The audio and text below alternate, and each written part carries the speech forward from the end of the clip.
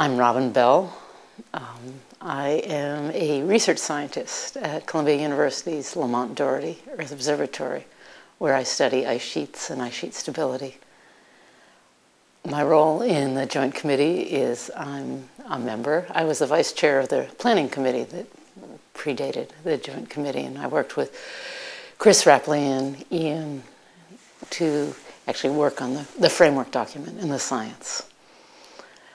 My role in IPY at this point is I've just gotten funded to launch my major expedition into the interior of East Antarctica, one that we wouldn't have been able to do without the IPY umbrella.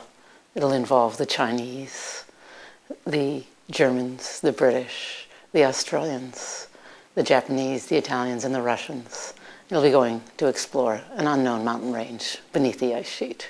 The International Polar Year is an idea that came out of people who went on expeditions and came back and got nothing out of them. People who went back and came back without their ships or without the people they went with. And it became really clear to understand the planet we had to work together as nations, and that individuals and individual nations couldn't really understand the planet. So that's where the concept of an International Polar Year came from.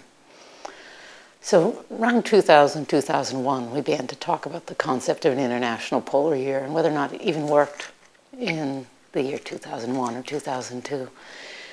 And then we began to realize how rapidly our planet was changing. The Larsen ice shelf broke up sort of, between when my kid had to go to the doctor and when I had an important deadline. Suddenly our planet was changing on human time scales as opposed to carbon-14 time scales. And that became a tremendous motivation. But at the same time, there are still places we don't know on our planet. So there are sort of two motivations. One is that the planet's changing. And the other motivation is that there are places that we know nothing about on our planet. Places that are actually very important to our society.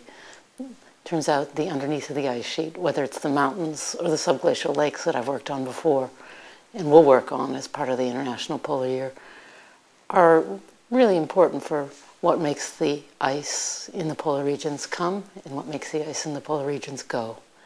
And the disappearance of the ice is one of the things that will impact us all.